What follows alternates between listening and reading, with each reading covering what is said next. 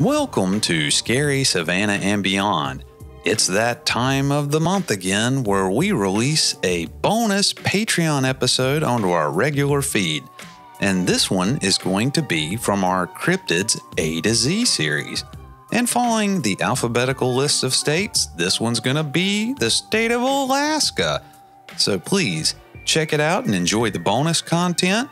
And you can find more at our Patreon, which is patreon.com/Scary Savannah.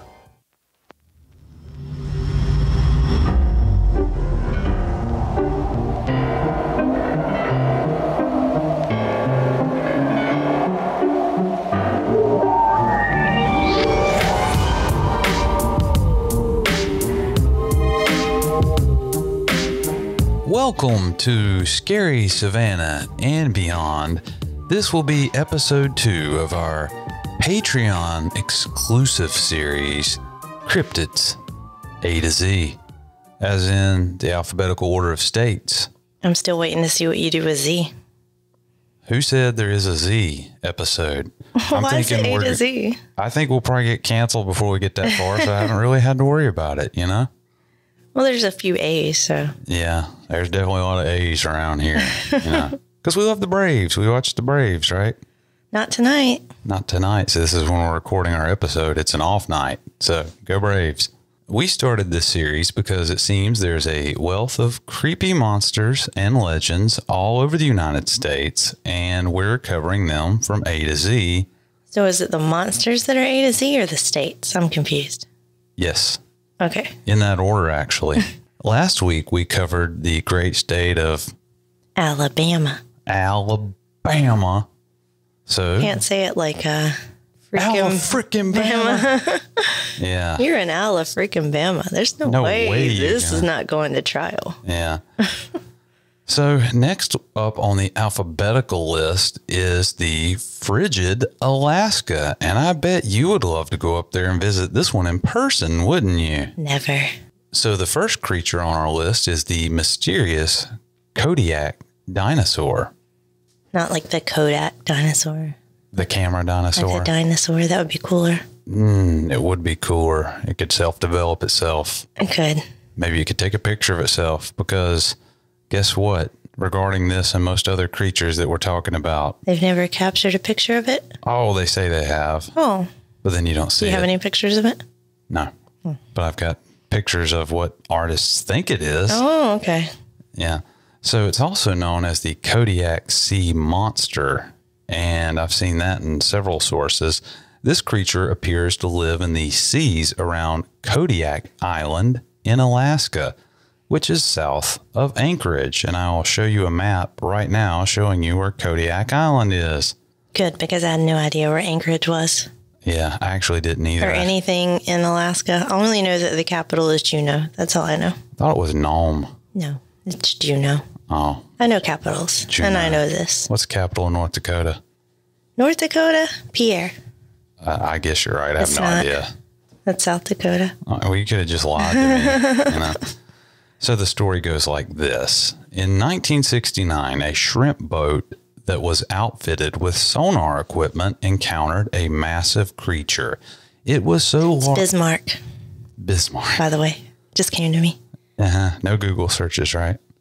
Did you see my hands move? I guess the camera saw. You would have seen it. It would have. It just came to my brain. I know the state capitals, and they're somewhere in my brain. It was so large that their only thought of what it could be was a dinosaur? Yes, you guessed it.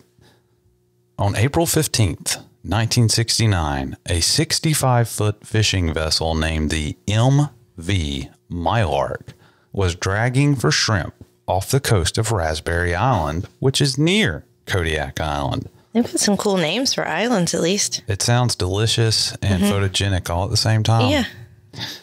This vessel was outfitted with a sonar device known as a Simrad EH-2A, not to be confused with the Simrad EH-1A that I know all of us are very familiar with. Yeah, that's what I was thinking they had. Totally So different. the upgrade is the 2A. Yeah, totally different technology. Okay. There's a lot of technology. It's like all these shows we watch on TV where every single thing they sell on the Home Shopping or QVC, it's got technology. Oh, yeah. This shoe has technology in it. Like the dish rags have technology. They do.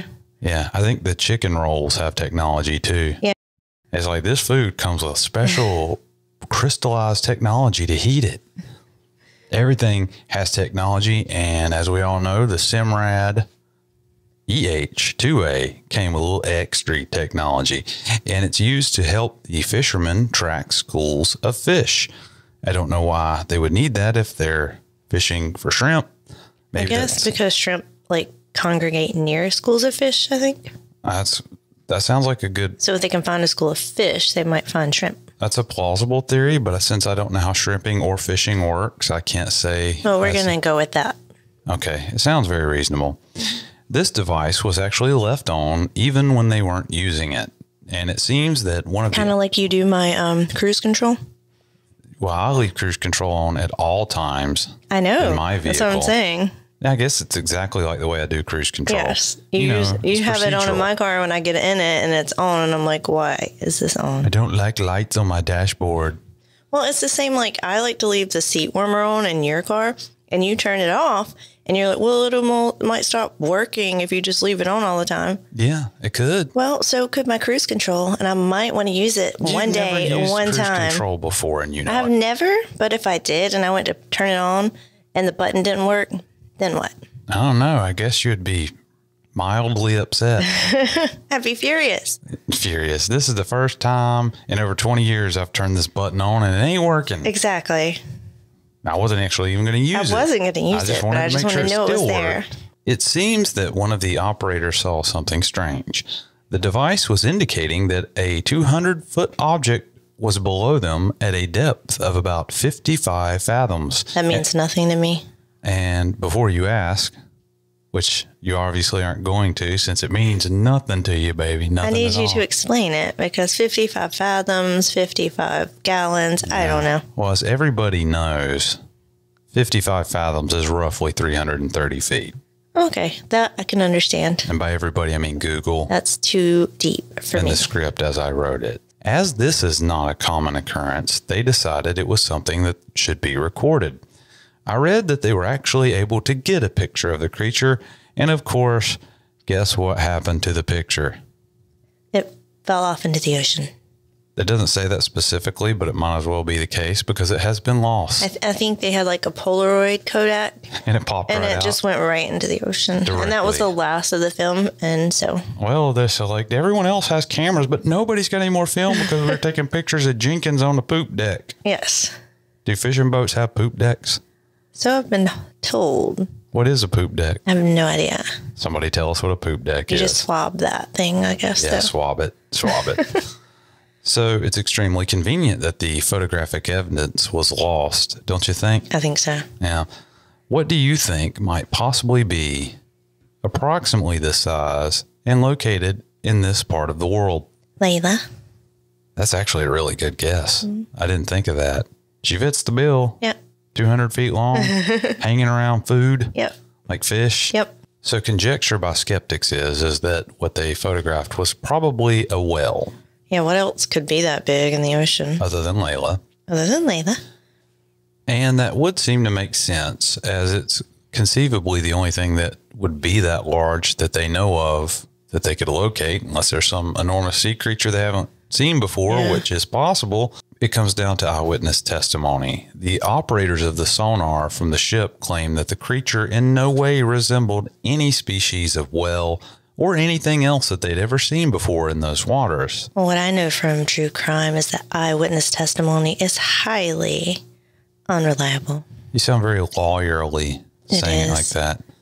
Like you're just trying to destroy my case right before my very eyes. I am. Like they have like done all these tests and stuff, and people tend to see what they want to see sometimes. Yeah, or remember it differently. Or maybe even how they saw it. Mm-hmm. You've seen that on that show.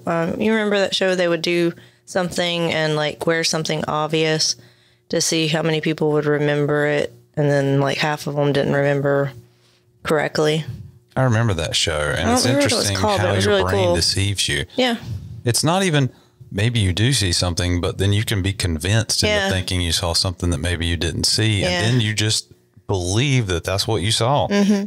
I think it'd be stuff like they'd have a person, something would be happening, and they would have some random person or something walk by and not draw attention to it, but just have it go by. And then they're like, did anyone notice the guy in the yellow tuxedo walk through this picture? Or like someone in a bear costume or just something like completely out of the ordinary. Yeah. And people would be like so distracted, like they would do like something as a distraction, like a fight or something. And then people wouldn't even see the obvious thing that they were trying to get them to see. Just to prove that eyewitness testimony is unreliable. And it is unreliable. There was a book written by Ivan T. Sanderson titled Alaska's Sea Monster. He was told about this event by a friend named Captain Stanley Lee, who sent him a clipping from a story that had been published in the Kodiak Mirror.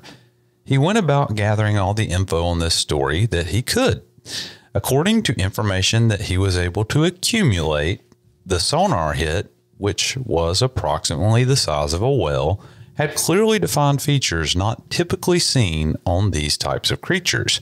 These are Sanderson's words, as I envision them. Imagine the sonar's operator's surprise when the machine suddenly presented him with a clear silhouette of an enormous creature between 150 and 180 feet long, with 2 pairs of flippers, an extended tapering tail, and a long, slender neck capped by a rather snub-nosed head. Oh, that sounds cute, though. It's basically the description of a dinosaur. Basically. I think it was plesiosaurus or something.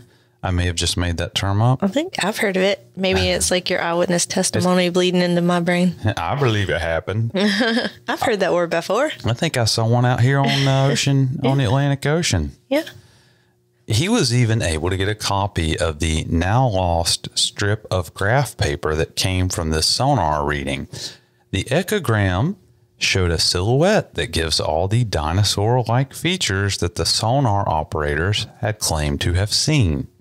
Sanderson took this to the manufacturer of the sonar, but they refused to confirm its authenticity, claiming that there were some defects on it that made its genuineness questionable. So they think they doctored it? Either that or they're part of the conspiracy. Oh, okay. After this response, he was able to get the help of multiple experts in a variety of fields. All agreed that the readout had not been tampered with. Oh, okay.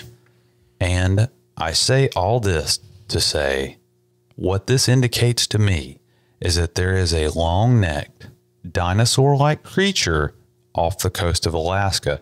Furthermore, it obviously can't be ruled out that this thing eats ships and breathes fire and is currently plotting to take over the Earth.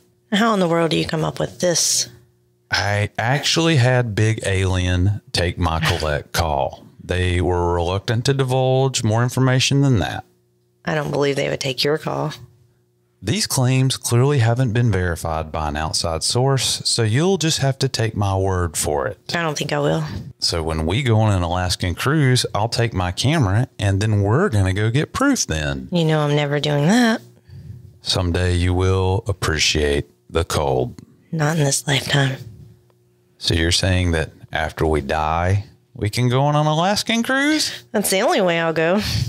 Well, you heard it here first, ladies and gentlemen. In the year 2130 for her and 2023 for me, we're going to go on a cruise to get you that firsthand evidence. No. So that brings us to cryptid number dos. This creature can be found in the coastal region of Alaska, and it's actually more than one monster. It's an entire race of monsters. Cool. What we're talking about is the Kushtaka, and these beasts are just terrifying by name. All I can think of is something from like The Lion King. What is this? Do you know what that name sounds like it might translate to? Mufasa? Blood demon? Blood demon? Actually, it's loosely translated as land otter man. That's so much better. It's terrifying, right? Where do you find this stuff? I apparently have too much time on my hands. Also, they are terrifying. Sounds terrifying. It's said that they are shapeshifters and are capable of assuming human form in addition to that of the fearsome otter. So you could be one of these otters. One thing that the stories don't seem to agree on is whether these creatures are good or evil. In some legends, they enjoy nothing more than tricking sailors to their watery doom. Others say they are helpful and often save people from a freezing death. There are even stories that they can transform humans into one of their own. That would be epic. I'm a Kushtaka. Like, imagine, like, you just turn into an otter. I can go into the ocean and I don't even get cold anymore. I know, that's so cool. But the freakiest thing is that some say they mainly prey on small children. Okay, that's not cool. But this is mainly thought to be because the locals would say this legend to keep their kids from wandering too close to the ocean. That makes sense. Kind of like how we keep ours out of the streets. And yeah, by telling them about the Kushtaka. No, we tell them about Renee Rendalia. That's what I would have told our Don't kids if they were younger. Yeah. Stay out of the road. You know, if Renee spends his days and nights. You get hung up in a tree like a squirrel. Yeah, watch out. Don't play basketball out in that street. It's dangerous. Its call is said to be a high-pitched 3-part whistle in a low, high, low pattern. Hey, your dad can do that. My dad might be a Kushtaka. He might be. He sounds just like he fits the bill. Yeah. He's got a weird name, Kushtaka. It's probably Inuit for granddaddy. Probably. Not otter person. These creatures are most often said to be malevolent creatures and are always at war with the humans they share territory with. I just can't seem to be afraid of an otter, though. An otter man. It's not just an otter. It's a half otter, half man. So it looks half otter, half man. Like, what part's the otter? I'm just assuming the upper part. I don't know. Just walking around. Hopefully they wear like a loincloth or something. I hope too. so. Oh no, look at that otter man. I'd be scared of that for a whole other reason. Yeah, this is so weird. They will imitate the screams, supposedly, of a baby or a woman to lure victims to the river.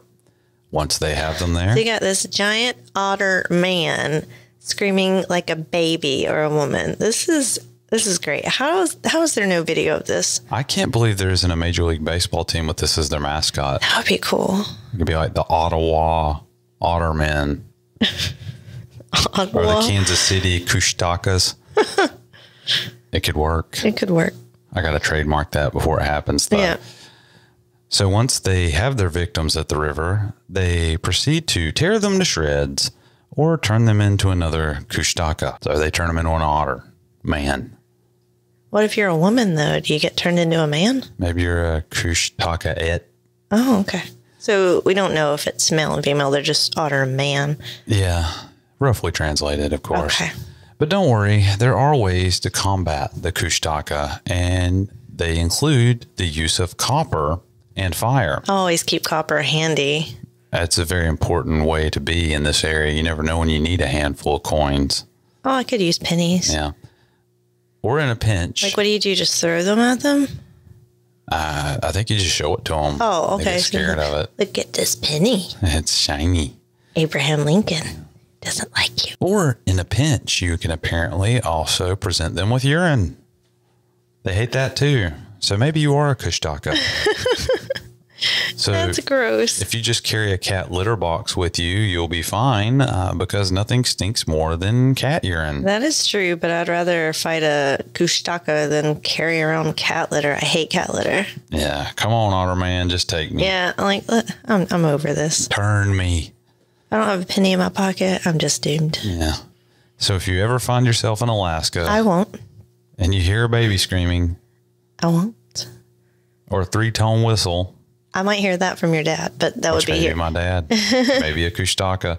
Make sure you pull out that big pile of pennies that you carry there in your pocket because you listen to our podcast. My pockets are fake, though, so. And learn how to protect yourself.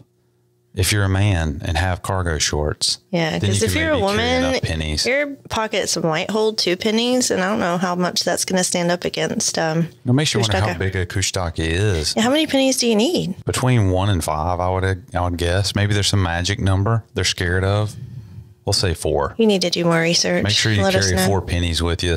We're all about saving lives. Let us know the next time you encounter a Kushtaka if 4 pennies was sufficient for you to protect yourself from being changed. What I don't understand is, like, there's always been these legends of all these things. And I can understand how people didn't get pictures or videos of them back in the 70s and the 80s and even the 90s. Yeah. But now every single person in America has a smartphone. You think these Inuit little children people up by the ocean in Alaska have smartphones? 3-year-olds have smartphones. One of those fishermen has a smartphone nowadays. So why are there no videos of this monster? I want to see an otter man. Well, when we go on an Alaskan cruise, we can go try to find them. I would almost be willing to go if I was guaranteed I could get a picture of one of these things. An otter man, just to see which half is the otter and which half is the man. Yes. Or maybe it's like one side is otter and the other side is man. Better, but not much. It would be strange. But, you know, being able to protect yourself with cat urine also sounds like a weird way to defeat a monster. Like, who even came up with that? Like, how did they discover that? Like, their last resort was just peeing on the thing. Quick, it's like a jellyfish. Just pee on it. And somehow it ran away. It was either Kushtaka or a granddaddy. We're not sure which, but they're both scared of urine. And that's going to bring us to the last cryptid of the night. And this one's probably the creepiest of all. It's called the Qalupalik. And I'm probably butchering that, so I'll put the word on the screen so that you can see it. All these words are Inuit words because it's a indigenous group of people in Alaska who surely don't speak my dialect, and that is how they spell that. This legend comes from the Inuit people who live in a frigid, icy land. And this monster is a form of a mermaid, but it's not what you think of when you think of a mermaid. You think of the red hair and stuff, right? No, I think of like purple and blue with dark hair, like the ones we see around here. We've never seen a real mermaid around here, though. Not a real one, but like art. You would think like on our bathroom wall. You think they'd be attractive or interesting to look at and not horrific monstrous demon creatures, which is what this one's going to be. Okay. They're described as aquatic humanoids with scaly, bumpy skin. And it's also said that they have fins coming out of multiple parts of their bodies, like their necks and their arms and legs and presumably somewhere on the face. But why though? Because that's what mermaids do in real life. They're monsters. All the legends of mermaids make them monsters. I know, but like sirens were pretty. Until you get up close to them. Oh, and then they they're like a monster. Their true identity. They like were a on monster. What were you in the shadows? Is that what? Yeah, that was in there. And also the movie Cabin Boy. Oh, yeah. Had that too. That was funny. Another great movie. Their hands are predictably webbed, but sport long claws, all the better to hunt with. Like most boogeyman myths, these creatures are said to kidnap misbehaving children. What for? What do they want with them? Well, I'm about to tell you. Okay. These creatures are also said to carry omotics. And I probably mispronounced that as well. So I'll put that word on the screen, which is similar to a parka, but designed to carry a child. It said they wear these so that when they snatch a child, they can stuff it into it when they steal away with it. Convenient. Inuit parents warn their children about this monster all the time. And this serves a purpose. It's to try to keep them away from the water's edge. We see a lot of that. Yeah, a lot of these mermaids are down here trying to keep children away. If you want to know if one of these creatures is nearby, because this is a question that you will get asked frequently when you are hunting the Qalupalik. If you want to know if one of these creatures is nearby, they are said to emit a humming noise, and it's your only warning. You do that all the time. Could I be a mermaid in disguise? Maybe. It's possible. I'm not particularly attractive or drawing in any way, so I don't think I have the skills that mermaids need to have, but maybe I'm one of those baby stealing kind of mermaids that just shows up on the shore and hums like an electric lamp. Also, is it humming like that or humming like a person hums? Oh, I didn't even think about it like that. I just assumed it sounded like, an incandescent light bulb. Well, see, I was expecting it to sound like what you do. That annoys me. Mm-hmm. Except I sound like more of a drum set than a hummer. Yeah. Oh, no. Stuff like that. Humming is designed to draw children to the water's edge so that they can be trapped. So I'm assuming that it would be singing type humming and not incandescent light bulb humming or fish tank humming. Like what we got going on behind you. They're not like flies. They're not attracted to like random noises. Our dogs are. They are. They hear a car door slam 5 blocks away. They're barking at that. Yeah. There's some debate on what they do with the children they steal. Some say they devour them. Others say that they put them under a spell in a cave and feed on their energy to remain immortal. How do they keep the child alive, though? I assume that they feed it a steady diet of fish. I have a lot of questions for these people. Most of them are probably not going to have good answers. I still have questions. Please. There's got to be an easier way than kidnapping a child because that just seems annoying. To keep immortality? Yeah, it's got to be an easier way. Could you buy it on, say, a home shopping network or something? Yeah. Is it technology? Yeah, there's got to be a technology for that. It's a lot easier that way. Just purchase it. 6 easy payments of $6. You can get 3 of them like the mini waffle maker we saw. That are useless, according to you. But you said we have one. We do, and I did use it back when we used to make keto waffles before we discovered that they already make them in the freezer and all I got to do is put them in the toaster.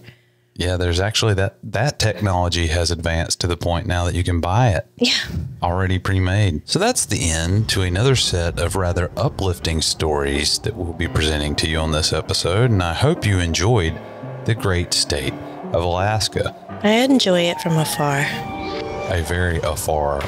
Yeah, it's beautiful, but I never want to go there. It's so far away. It's in it like where they have like sunlight for 6 months out of the year, and then I'm not that kind of person. You would like the night portion of that, though. For 6 months? Yeah. You could just sleep for 6 months. You always said you wanted to be Sleeping Beauty. Well, yeah, but I like the sunshine. You want to sit around in your fancy pink robe with your new black high-heeled slippers.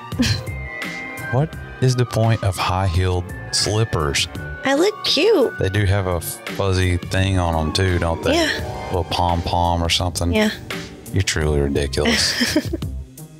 That'll wrap up episode number 2 of Patreon. So stay tuned as we continue with the great state of whatever comes after Alaska. What comes next?